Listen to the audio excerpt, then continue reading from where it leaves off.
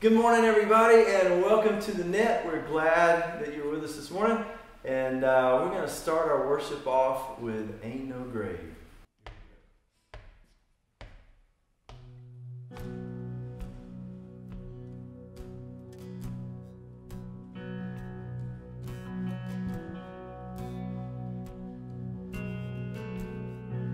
Oh, shame is a prison as cruel as the grave.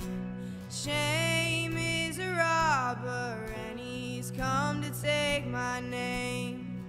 Oh, love is my redeemer, lifting me up from the ground.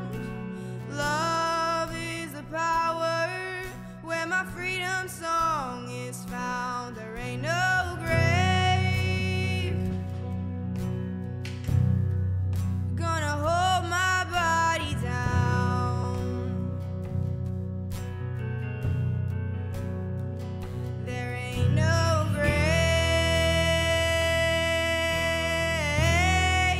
gonna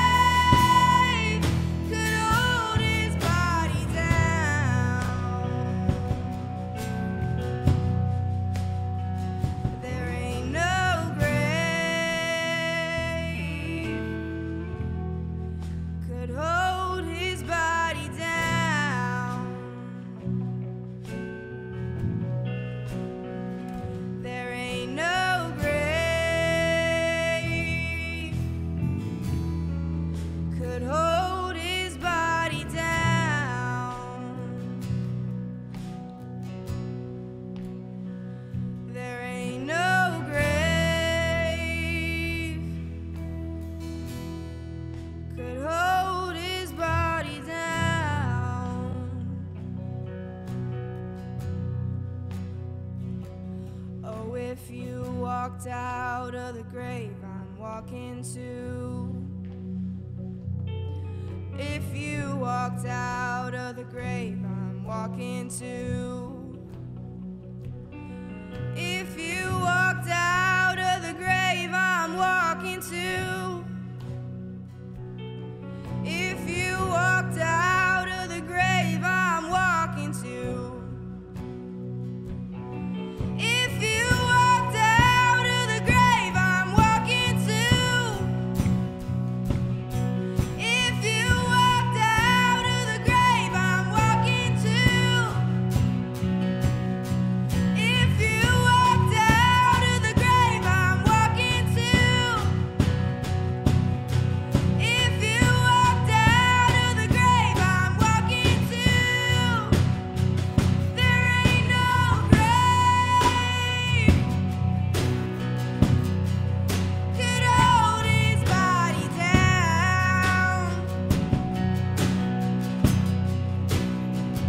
There ain't no grave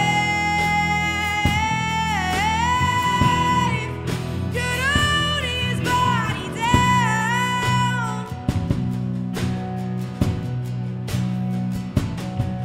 When he heard the trumpet sound, he rose up out of the ground.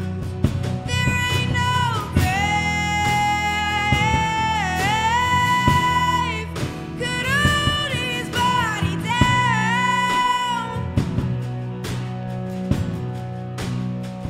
There ain't no grave could hold his body down.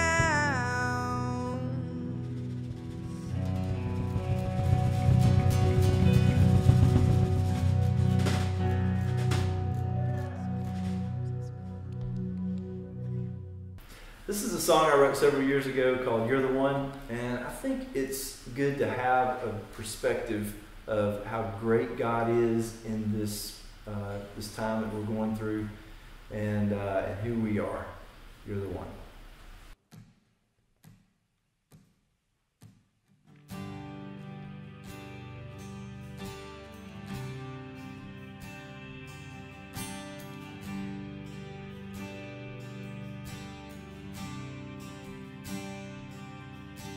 If everything I did was great in the eyes of people,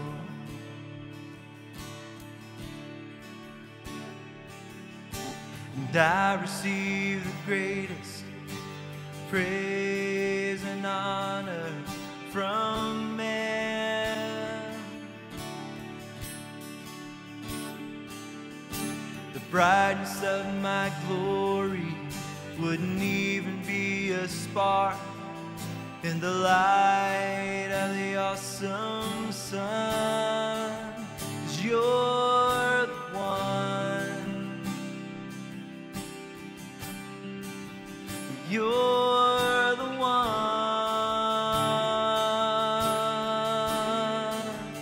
And 10,000 times 10,000 are gathered at your throne, and with a voice of truth and power, they're singing this song.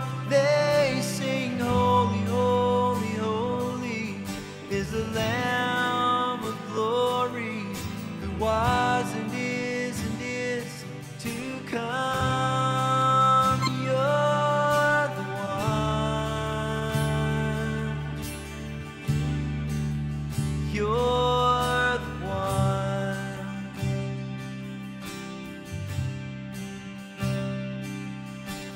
Day and night, we never stop saying, holy is the Lord.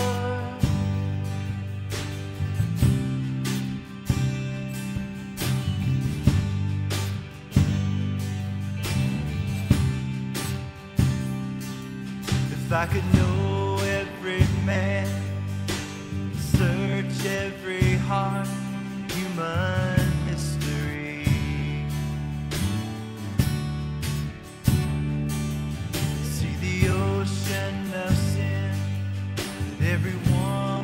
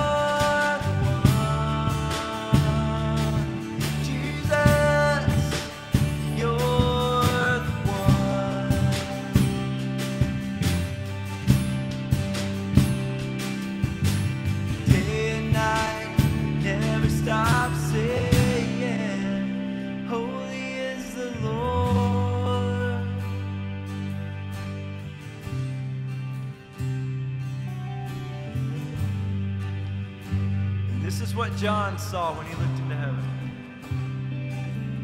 Then I looked and heard the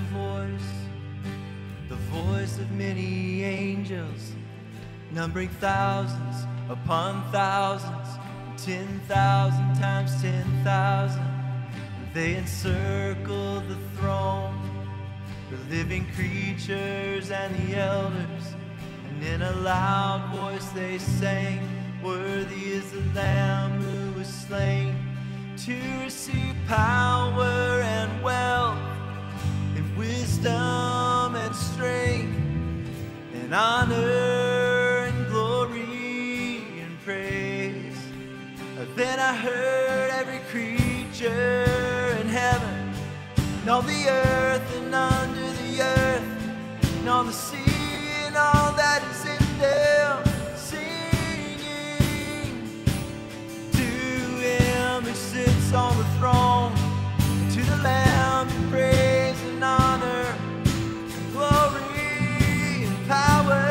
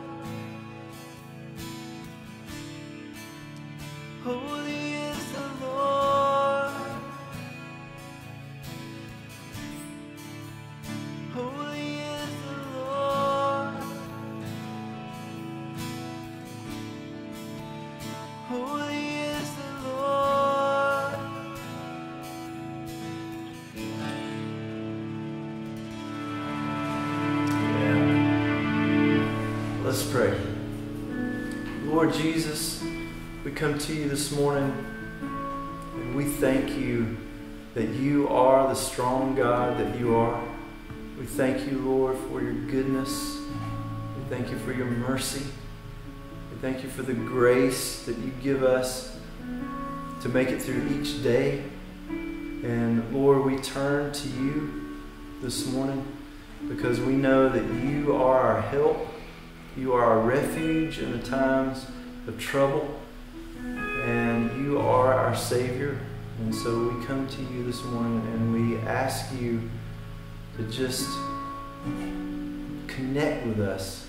As we open our hearts to you, Lord, we just ask you to touch us in a way, to speak to us in a way that we have never heard you before.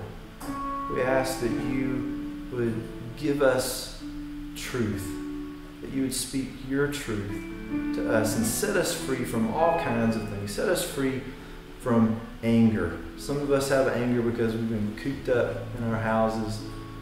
Save us, Lord. Give us grace for frustration and things like that. And Lord, help us. Give us grace for the fear that so many of us have, the fear of losing our health, the fear of losing our financial state. And I pray that you would just comfort us, Lord, and give us confidence in you, and give us confidence that not only will you take care of us today, but you will take care of us tomorrow and in the future. Lord, we love you. And as we talk about the quest for peace this morning, Lord, we ask you for peace, the peace that surpasses all understanding. And we ask you to help us, Lord, with our anxieties, we pray. In Jesus' name, amen. Well, good morning. My name is Lene, and I want to welcome you to the Net Church. We really appreciate you joining us online. And if you would like to, we would love for you to visit our website, thenet.org, and visit us and let us know if you have a prayer request online. You can shoot us any prayer requests that you have, and we would love to pray for you throughout the week. Also, you can give online through your mobile device or our website, and we appreciate everyone's continued faithfulness. I want to say that we have not gotten the go on opening churches yet, but I don't think it'll be too much longer, and I just want you to know that we are working on a plan and have a pretty solid plan in place, and we will let you know more about that closer to time. We really appreciate you being here today. We're looking forward to our new series called A Quest for Peace, and I hope that you enjoy it. And again, I just appreciate you being here online today, and we welcome you to the Net Church.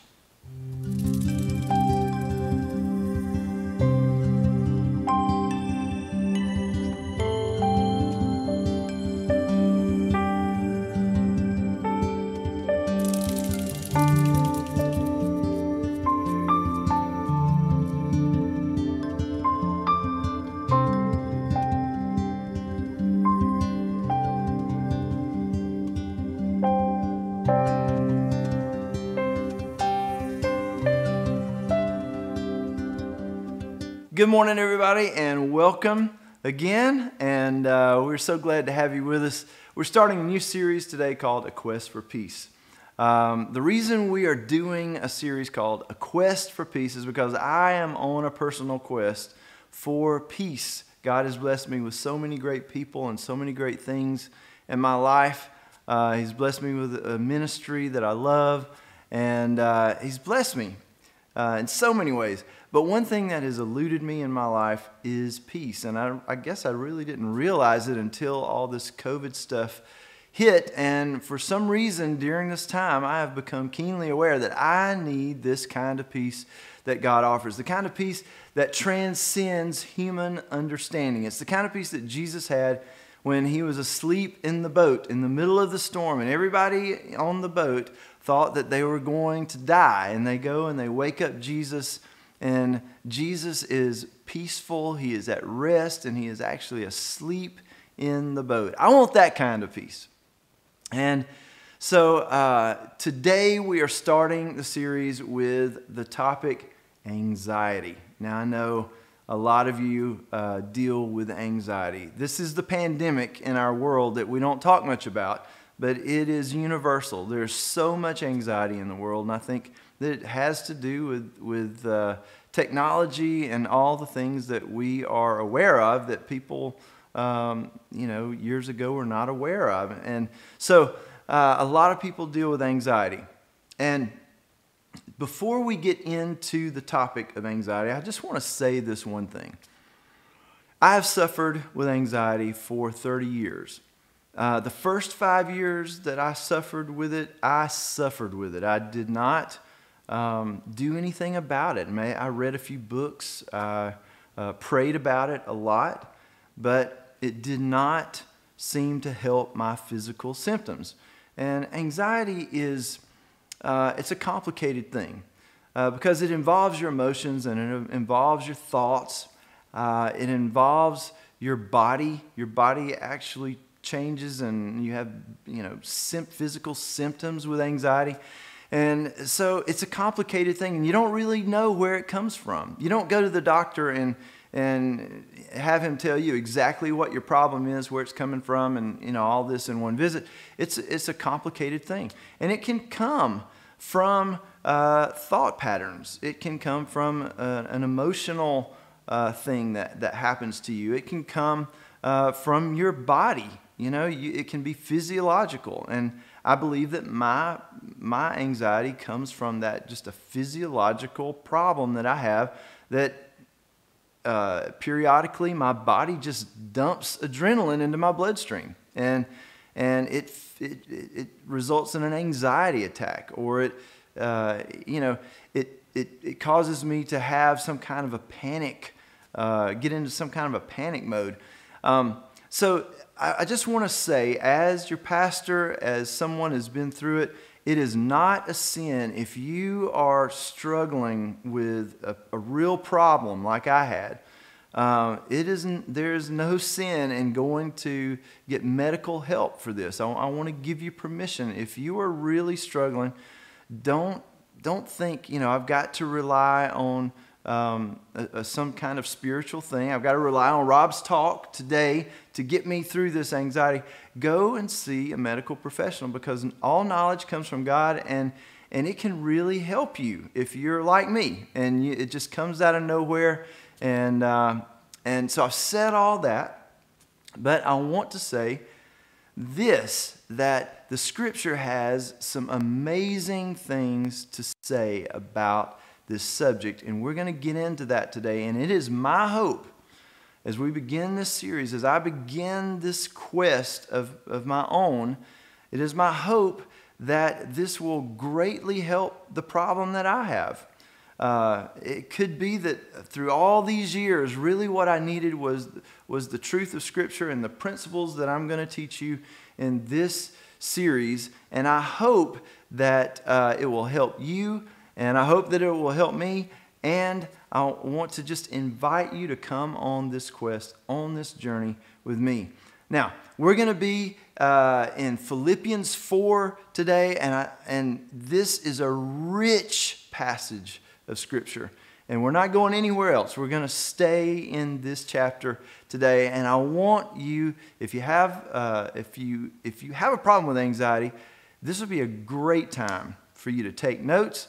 If you have your Bibles, go ahead and turn to Philippians 4. If you have your phone or device or whatever, you can go to a Bible app or go to Bible Gateway and look at this Scripture with me as I read from the NIV. So we're going to start today in chapter 4 of Philippians, verse 4, okay? And so it starts out this way. Rejoice in the Lord always. I will say it again. There's almost a little attitude that Paul has here whenever he says this. He says, rejoice in the Lord always, and I will say it again. Rejoice. Sounds like a country preacher almost. I will say it again. Amen.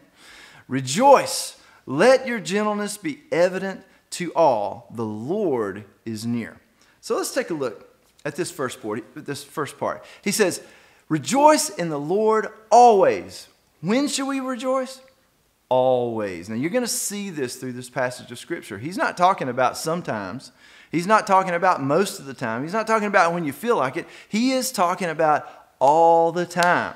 These are principles that you need to put into place in your life all the time. How often? Every day? Yes, every day.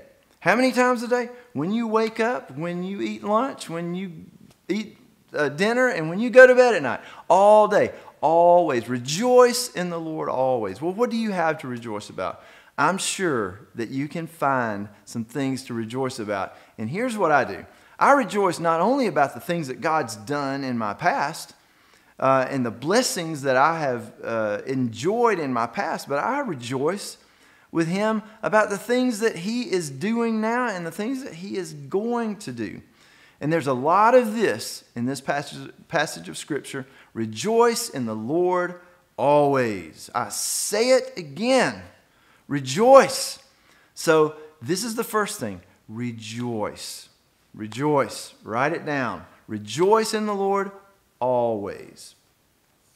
And then he says, let your gentleness be evident to all. The Lord is near. Let your gentleness. What is he saying?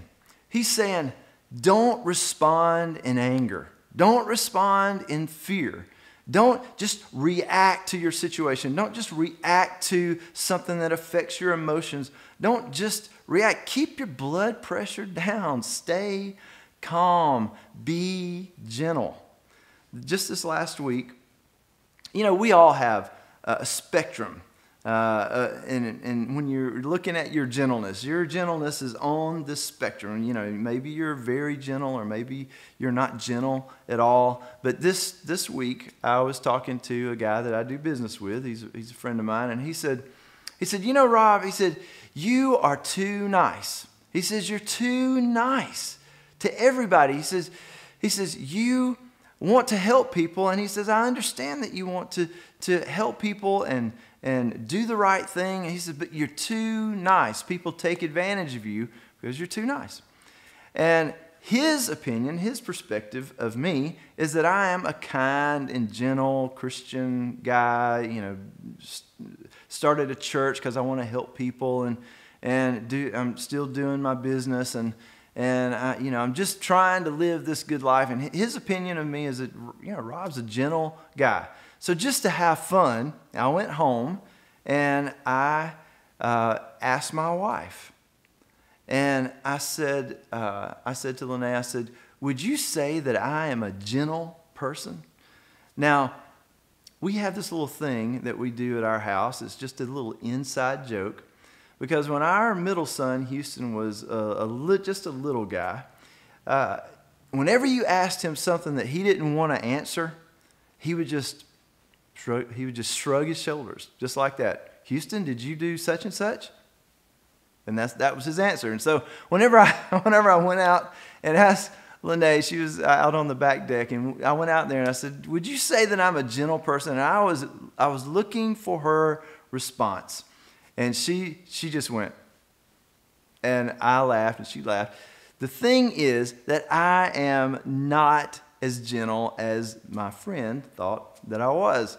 Because I'm not gentle at all times. My gentleness is not evident to all. And Paul is talking, he's talking to people like me. He's talking to type A, driven people, the bias for action, people that immediately when a problem arises, whenever a situation arises, I want to spring into action. I want to fix it on. I know what to do. If I need to talk to somebody, I'm not going to pray about it. I'm just going to go talk to them. If something needs to be fixed, I'm just going to spring into action, and I'm going to do it because I have a bias for action. I want to get it done.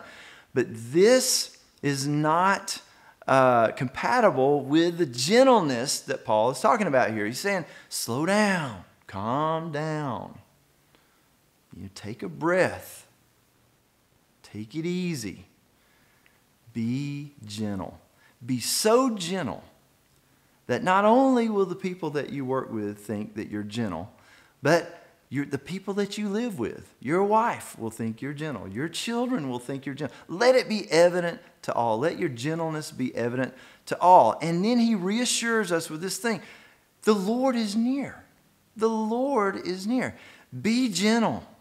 Take a breath. Be calm. The Lord, your help, your salvation, your help in times of trouble, your counselor, the one who has all the truth and all the answers, the one who knows far more than you'll ever know. He is near.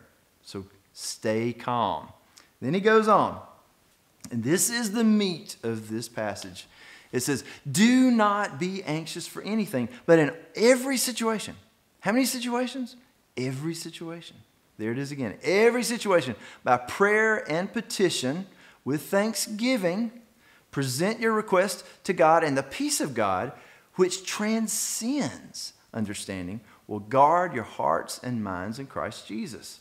So this is the scripture that I have read, hundreds of times probably in my life as I have tried to deal with my anxiety, because this is the anxious scripture. This is the anxiety scripture. If you suffer from anxiety, you've read the scripture before. It's there. It's there for everyone who has anxiety. But I've never seen it the way I have seen it just this week. So let's talk about this for a minute. Don't be anxious about anything. That's a tall order for people like me, people who are driven, people who are anxious to fix everything immediately. Don't be anxious. Don't be anxious about anything. Don't be anxious about anything. This is something that I believe the Lord just revealed to me in the scripture this week. If you want to live a life of peace, a life free from anxiety, don't wait. Write this down. Don't wait until you're anxious to deal with your anxiety. Don't wait until then. Don't wait until you have an anxiety attack and then go to the scripture and look it up.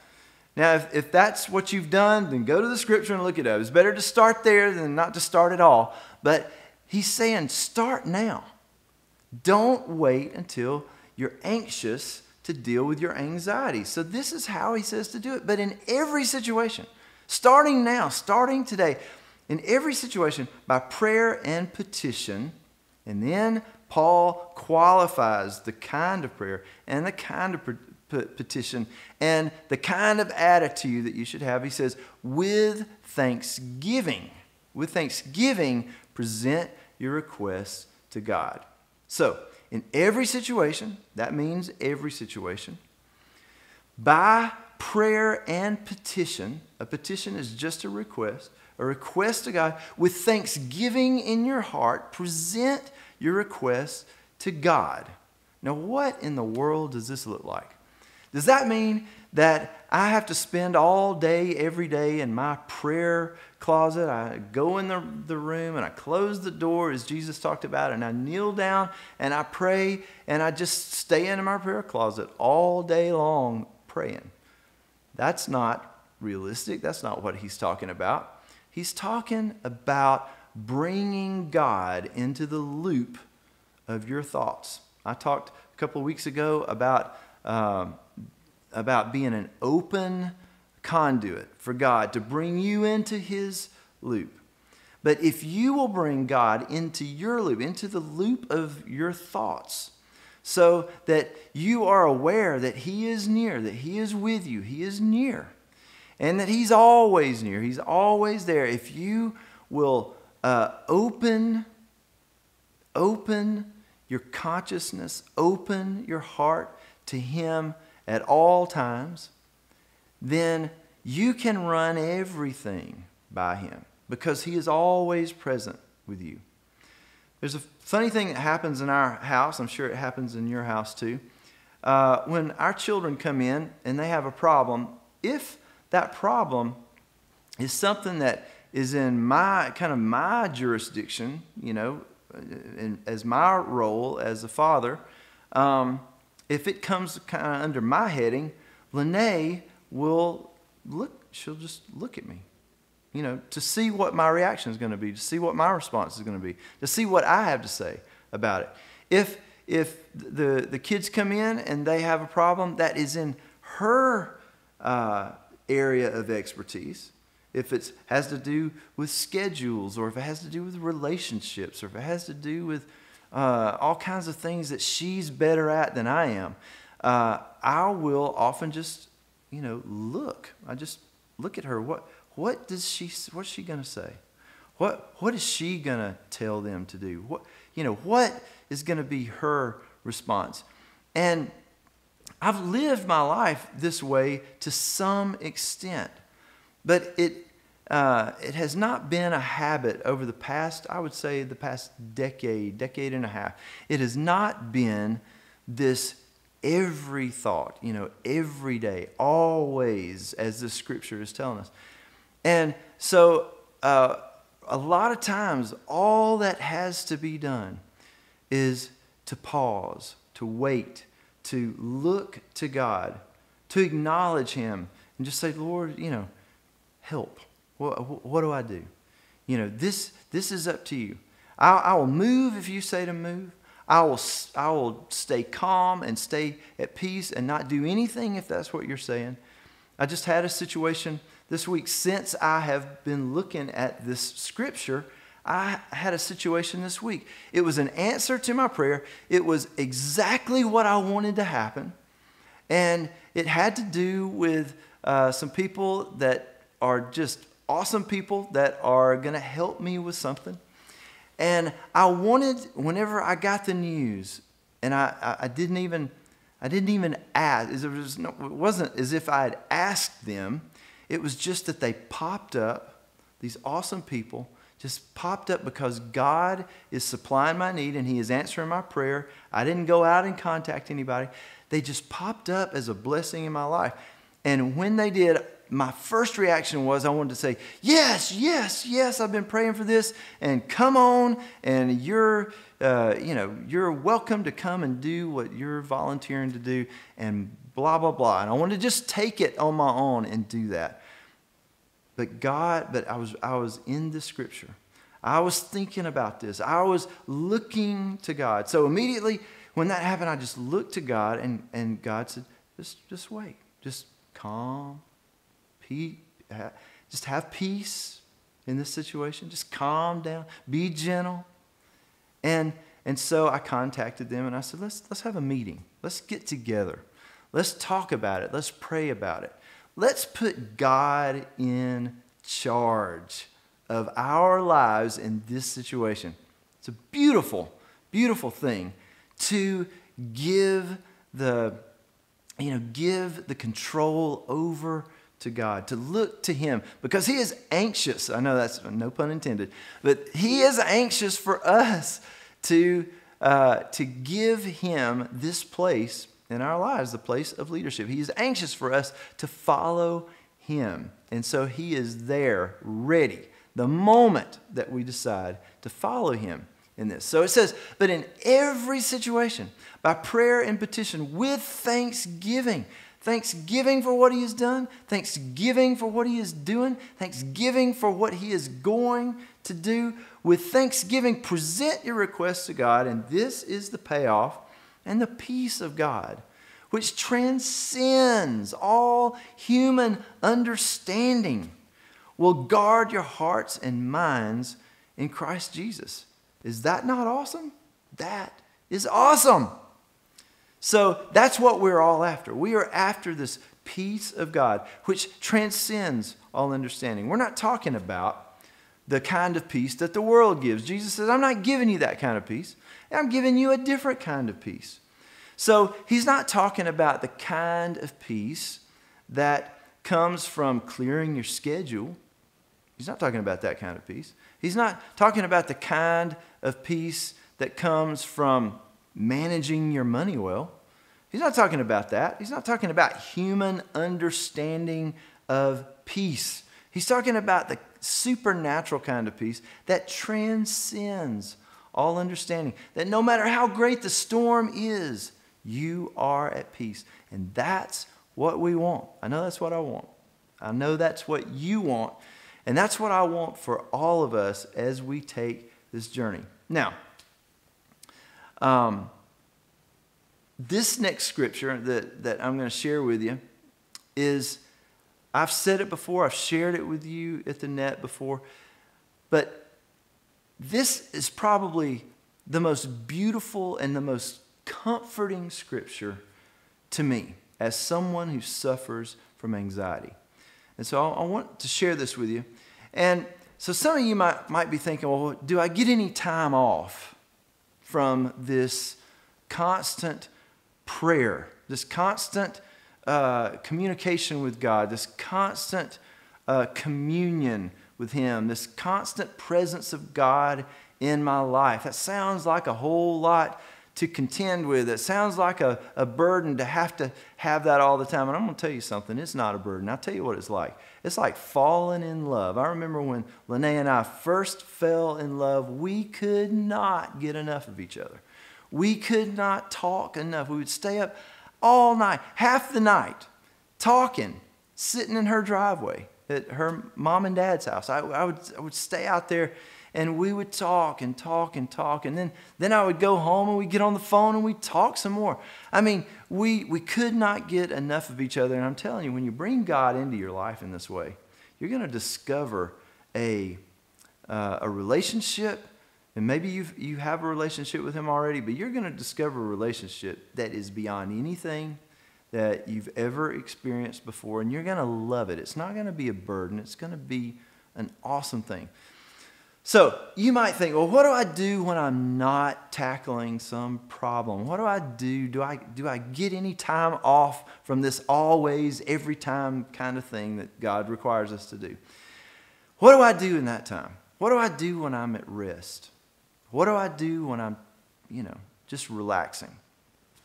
Well, here's a great thing to do.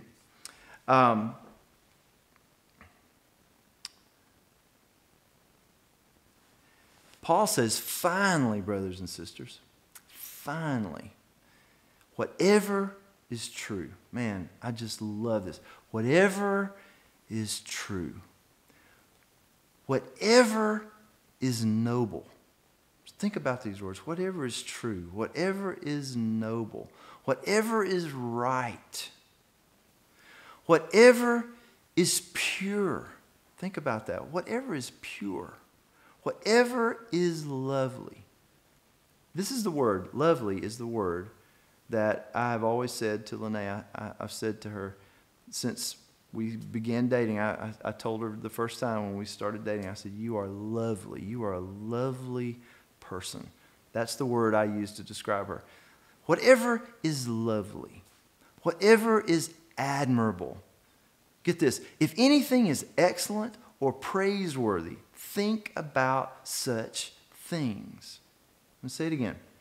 Finally, brothers and sisters, whatever is true, whatever is noble, whatever is right, whatever is pure, whatever is lovely, whatever is admirable, if anything is excellent or praiseworthy, think about such things.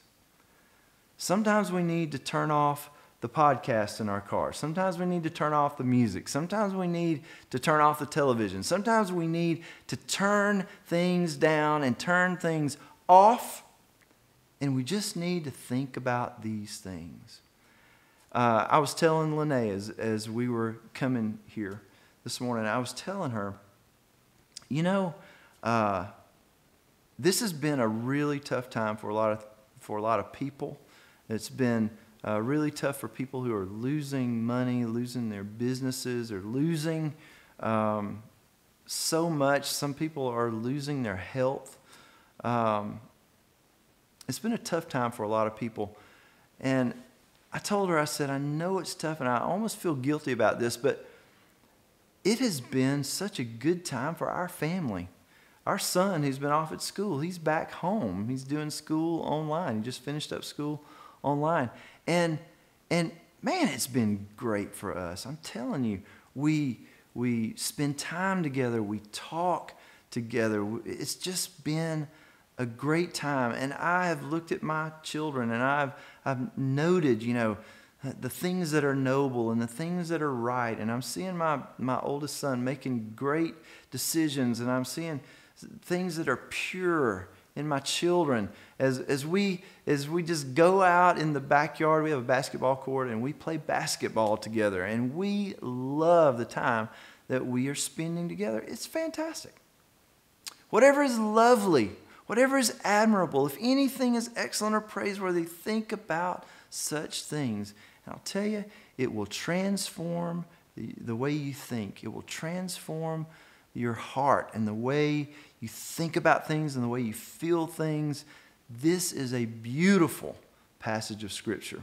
If you're not familiar with this, I would just encourage you to take this whole Scripture and read it over and over, and then to practice it, because Paul finishes up the section with this. He says, whatever you have learned or received or heard from me or seen in me, put it into practice, and the God of peace, get this, the God of peace will be with you. You have to practice it. You might just, turn this off today, and you might go on about your business, and you may not take it seriously. You may think, well, that's a really great message, but you might not put it into practice. If you don't put it into practice, you're just not going to have the peace of God. And so this week, as I began to get into the Scripture, I thought, man, I better put this into practice in my life. And so I just want to end with this. I I had a tension headache, a stress headache. I get these and they're really bad. I had one Tuesday, and I woke up with it, and I went to bed with it that night. It was all day. Wednesday, same thing. All day long. I came to worship practice Wednesday night. The terrible headache, went to bed with it that night. Thursday, I got up, and it was a little bit better, but it was back that afternoon. And then Friday, I woke up with it, and I had it all day, and it was just, I'm just telling you, it was just killing me. And so I decided to put this into practice, and I was at the intersection at Hampton Cove, just 5 minutes away from my house, and I began to say to the Lord, you know, I want to tell you about the things that I'm stressed about, and I want to make my requests known to you, and I thank you for everything that you've done for me. I thank you for your love. I thank you for your power, and I thank you for what you're going to do in helping me with these things that are stressing me out. And I began to confess those things and pray those things with thanksgiving, and when I pulled into my driveway, I realized the first time this week, my headache was gone, and it has not come back. That's what will happen. When you put this into practice, things will happen. I want that for you. Let's pray. Lord Jesus, I thank you for everyone listening, and I pray that you would inspire us all to put this into practice, that we would rejoice, that we would put our trust in you, that we would do it with gratitude, that we would do it with gentleness. And I am asking you, Lord, to help us and change us. In Jesus' name, amen. Take a listen to this song. Megan does it. She does a beautiful job. It's called The Peace of Christ. The peace of Christ, it holds me. The peace of Christ surrounds me. It's greater than what I can comprehend. The perfect peace of Christ.